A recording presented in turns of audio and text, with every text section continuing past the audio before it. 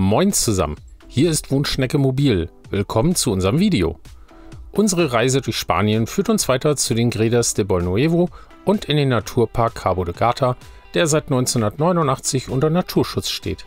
Die Region ist vulkanischen Ursprungs und bietet schöne Landschaften, Sandstrände sowie steile Küstenabschnitte.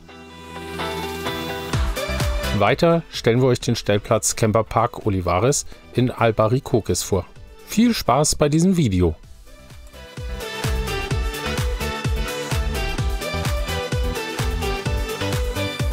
Hier auf dieser Übersichtskarte seht ihr, in welcher Region Spaniens wir uns gerade befinden.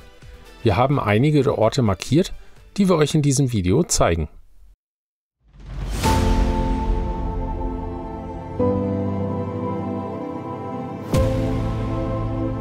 Nach einer schönen Zeit auf dem Stellplatz in Casas Nuevas, das Video dazu verlinken wir euch hier oben, fahren wir über Mazarrón weiter nach Bolnuevo, um uns die Gredas de Bolnuevo anzusehen. Auf dem Weg dahin kommen wir am Campingplatz Playa de Mazarrón vorbei, den wir hier auf der linken Seite sehen.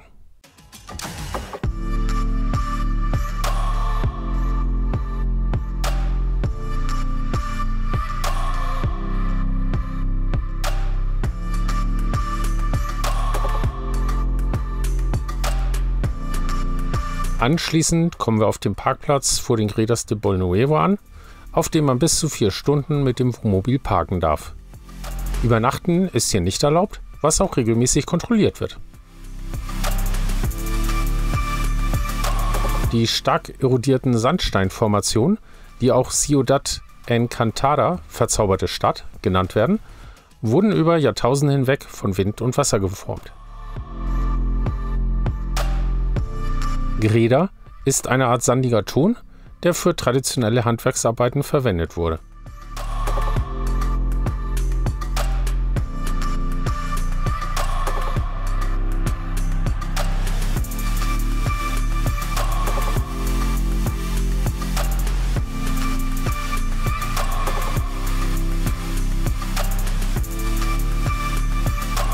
Wir fahren noch ein kleines Stück die Straße weiter bis zu einem Aussichtspunkt, von dem man die Bucht Playa del Rincón sehen kann, bevor wir uns zurück auf den Weg nach Mazarrón machen. Wir kommen am Stellplatz Area El Moreral vorbei. Dort ist es sehr voll und uns gefällt die Lage in der Nähe zu einer vielbefahrenen Straße nicht. So geht es weiter über die landschaftlich sehr schöne RM 332 nach Mar de Pulpi.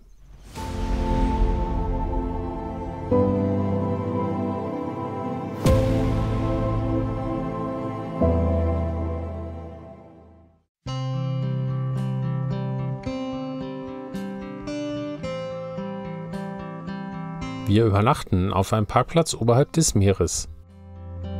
Am nächsten Tag besuchen wir den Ort Águilas mit dem Parkplatz del Hornillo.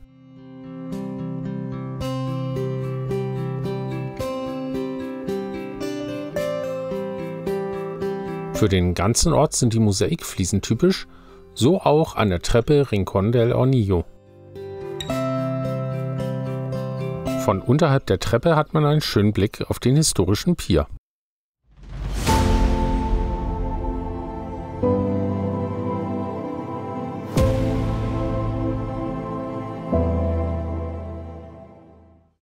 Auf einer ersten Tour wollen wir uns für einen Stellplatz für die kommenden Tage entscheiden.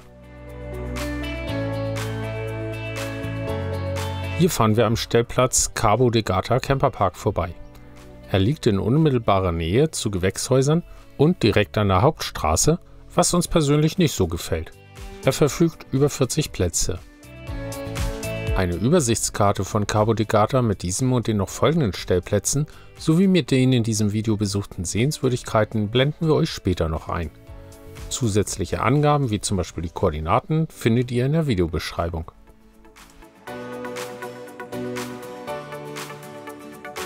Als nächstes erreichen wir den Campingplatz Los Escullos, der in einer wunderschönen Umgebung liegt.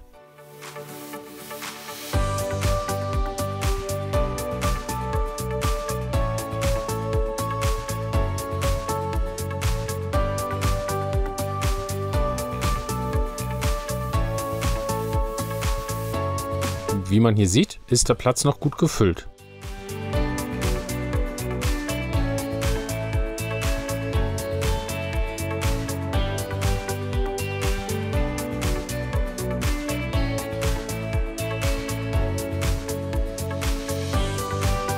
Da der Internetempfang für uns zum Arbeiten nicht ausreicht, fahren wir weiter zum Camperpark Olivares.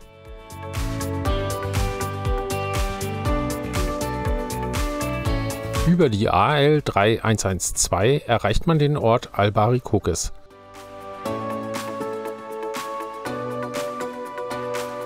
Wir kommen aus westlicher Richtung und biegen kurz hinter dem großen Cowboy rechts ab und folgen den gelben Hinweisschildern.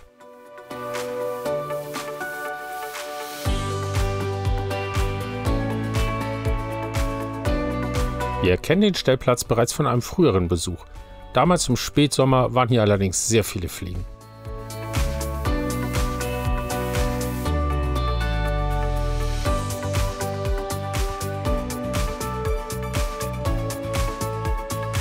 Gegenüber der Einfahrt ist die Straße verbreitert, so dass auch für lange Wohnmobile die Ein- und Ausfahrt einfacher ist.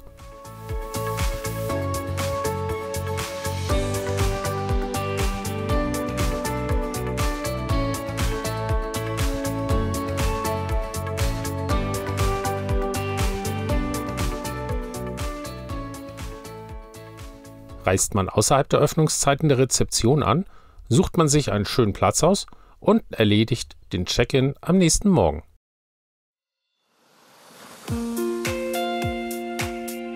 Der Bäcker kommt täglich außer sonntags um ca. 9 Uhr. Am Sonntag bekommt man die Baguettes im kleinen Lebensmittelladen im Dorf. Es ist früh am Morgen und wir nehmen euch hier mit auf einen kleinen Rundgang um den Platz.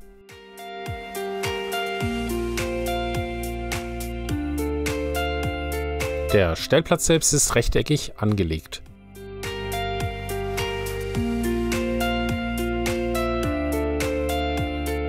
Die 40 Parzellen liegen an den Außenseiten des Platzes.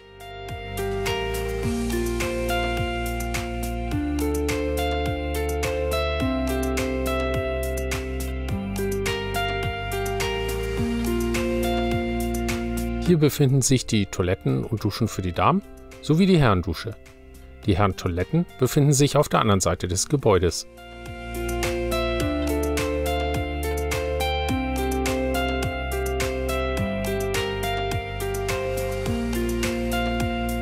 An der Stirnseite des Gebäudes sind 2 Wäschewaschbecken und 2 Abwaschbecken vorhanden. Hier hinten im Garten gibt es Wäscheleinen.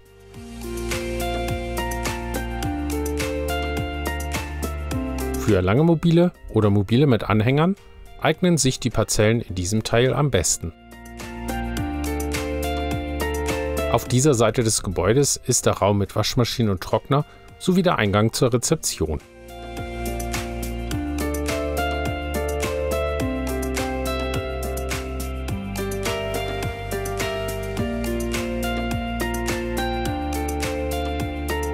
Toiletten und Duschen befinden sich in getrennten Räumen.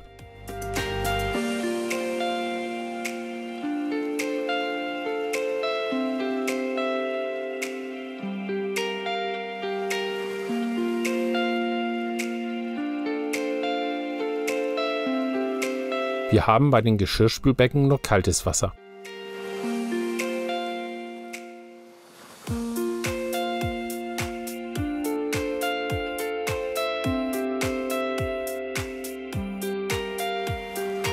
Rechts neben der Ausfahrt liegt eine großzügige Fähr- und Entsorgung mit Platz für 2 Wohnmobile. Es gibt 2 Entsorgungsschächte für die Chemietoilette in angenehmer Höhe. Rechts daneben befindet sich der Frischwasserschlauch, der jedoch nur mit Druckknopf zu betätigen ist. Direkt gegenüber der Ausfahrt befindet sich ein weiterer Frischwasserhahn mit Hebel. Der Internetempfang über unsere spanische Vodafone-Karte ist ausgezeichnet.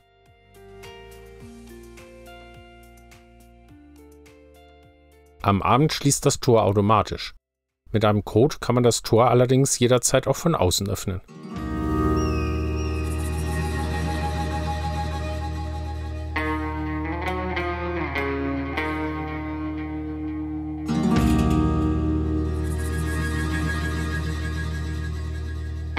Im Ort Albaricoques wurden in den 1960ern einige bekannte Italo-Western gedreht, wie zum Beispiel Für eine Handvoll Dollar.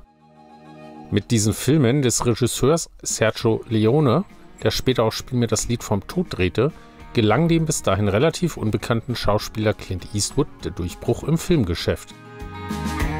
An einigen Plätzen und Straßenschildern ist die Western-Atmosphäre im Dorf noch etwas zu spüren.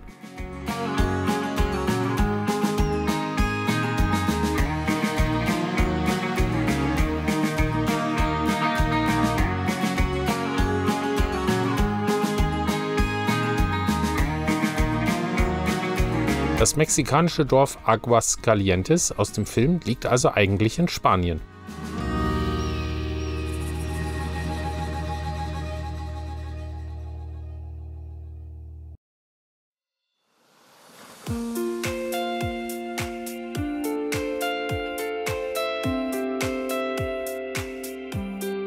Wir fahren auf der AL 3115 direkt am schönen Strand entlang durch Almadraba nach Faro de Cabo de Gata.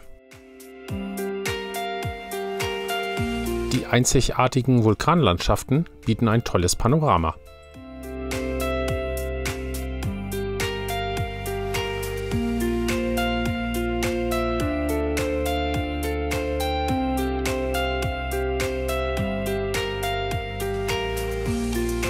Der Leuchtturm wurde 1863 erbaut und dient heute aufgrund seiner beeindruckenden Lage auch als Drehort für Filmaufnahmen.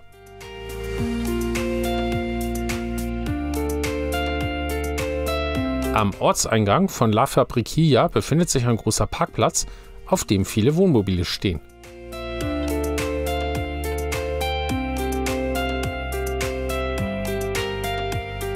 Im Ort Puyayre kommen wir am Wohnmobil-Stellplatz Área de Autocaravanas Cabo de Gata Camper vorbei, den man hier auf der linken Seite sieht.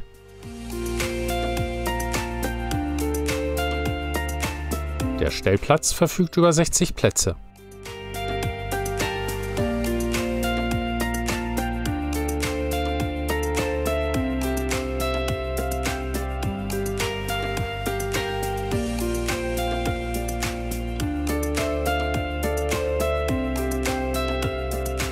Direkt am Strand von Los Escullos befindet sich die versteinerte Düne Duna Fossil de Los Escullos. Die bizarre Form bietet vielfältige Fotomotive.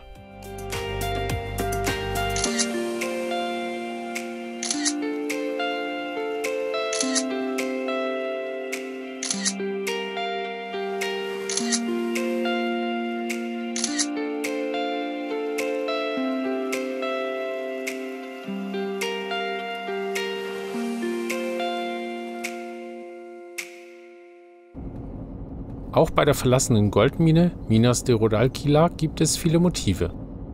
Im Jahre 1864 wurde hier zufällig Gold entdeckt. 1990 wurde die Mine endgültig geschlossen und von den Gebäuden und Anlagen sind heute nur noch verfallene Ruinen zu sehen.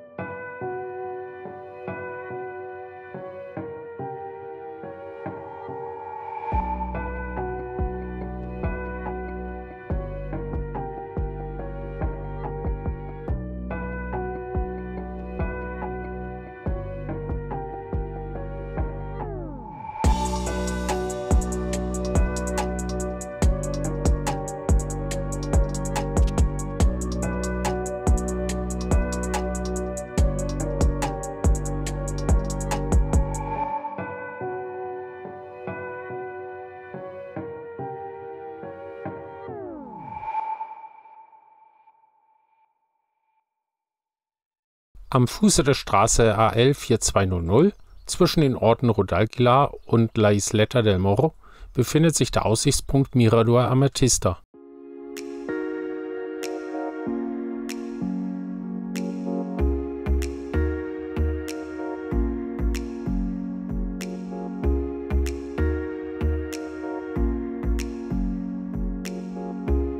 In der Ferne sticht der 500 Meter hohe Pico de los Frailes hervor.